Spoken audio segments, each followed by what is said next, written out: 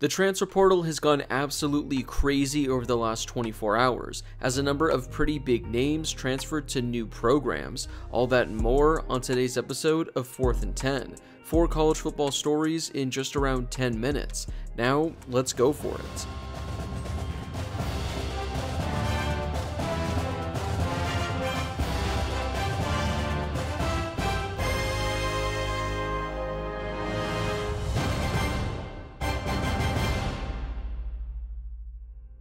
We'll start with a couple of pretty well-known quarterbacks. Former Miami quarterback Tyler Van Dyke announced he'll be transferring to Wisconsin. Van Dyke jumped onto the scene in 2021 by winning the ACC's Freshman of the Year award. He was fantastic for the Hurricanes as he threw for 3,000 yards with 25 passing touchdowns in 10 games. It looked like he'd be a potential Heisman candidate in 2022, and Miami would be a potential threat in the ACC with him at the helm. Sadly, the next 2 seasons didn't go as planned. In 2022, he threw for only 1,800 yards with 10 passing touchdowns. 2023 was a little better, but he wasn't able to recreate what he did in 2021.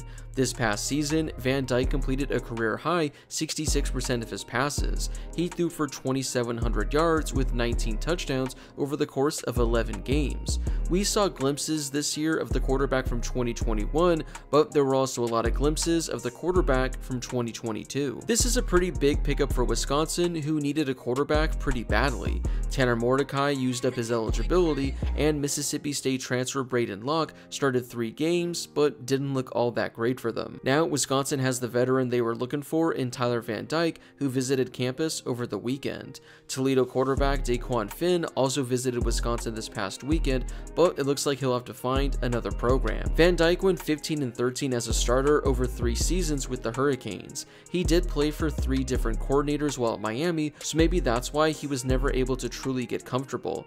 We saw Van Dyke thrive the most under Rhett Lashley, now SMU's head coach. In the second half of the 2021 season, Lashley employed an up-tempo pace, and Van Dyke thrived. He completed 66% of his passes, throwing for 2,200 yards with 20 touchdowns over his final 6 games. After battling through a shoulder injury and a different offense in 2022, Van Dyke played a lot better in 2023 under Shannon Dawson. Although he said he liked playing in Dawson's offense, Van Dyke in Miami went 7-5.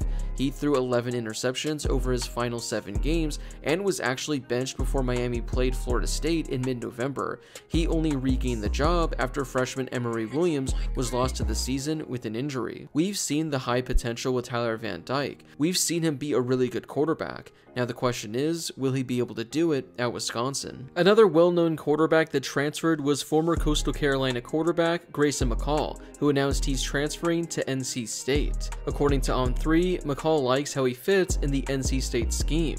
He's also from Indian Trail, North Carolina, which is outside of Charlotte. Being able to play his final college football season in North Carolina was taken strongly into consideration. McCall is also excited about the talent that's going to be surrounding him. True freshman wide receiver Kevin Concepcion led the Wolfpack in receiving yards this season. It's also expected they're going to land a couple of other big playmakers as well in the portal. McCall was the Sun Belt's Player of the Year 3 straight seasons from 2020 through 2022. He's thrown for more than 10,000 yards in his career, throwing 88 touchdowns with only 14 interceptions. He's also added 18 touchdowns on the ground as well. He dealt with an injury for most of this season, playing in only 7 games. It was the worst season of his Coastal Carolina career. Still, what we've seen he's capable of doing is being one of the top quarterbacks in all of college football.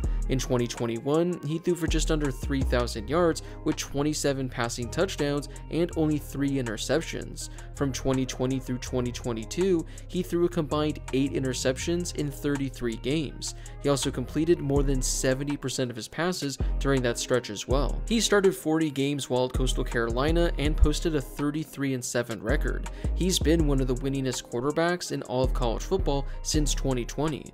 The Wolfpack will be on their 3rd different quarterback in the last 3 seasons. The Brendan Armstrong experience didn't go as expected this past season, so hopefully McCall is able to be an upgrade and help NC State potentially make it to the ACC title game. Entering the 2023 season, many people were expecting Arkansas running back Rocket Sanders to be one of the top running backs in the 2024 NFL draft class.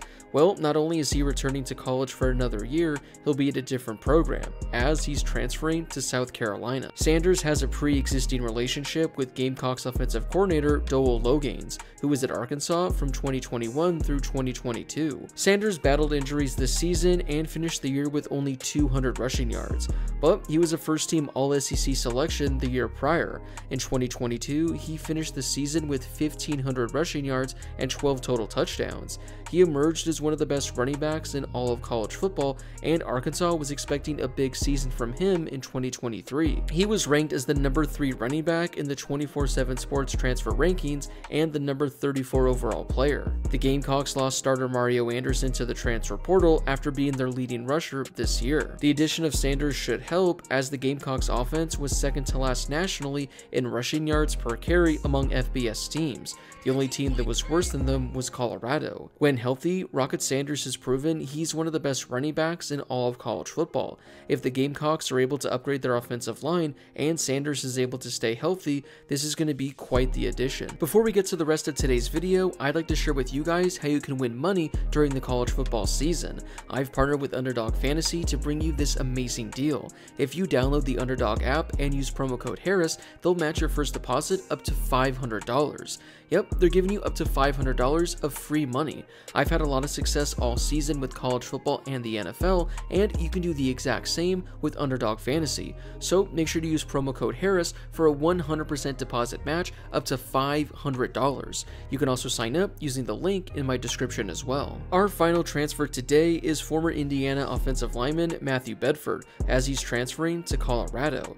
The Buffaloes desperately need offensive lineman help, and they're getting it. During his 5 seasons with Indiana, Bedford started 38 games, and he has experience all across the line.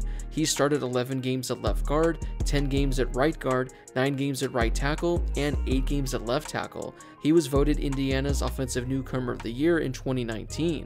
In 2021, Bedford earned all Big Ten honorable mention honors.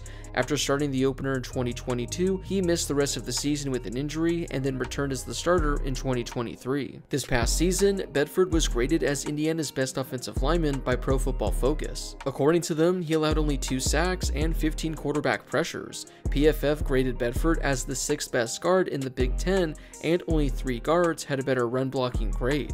Bedford is the 5th offensive lineman to transfer to Colorado just in the past couple of days. Deion Sanders has been doing a fantastic job revamping this offensive line after allowing a school record 56 sacks this past season. Well, that wraps it up for today's episode of 4th and 10.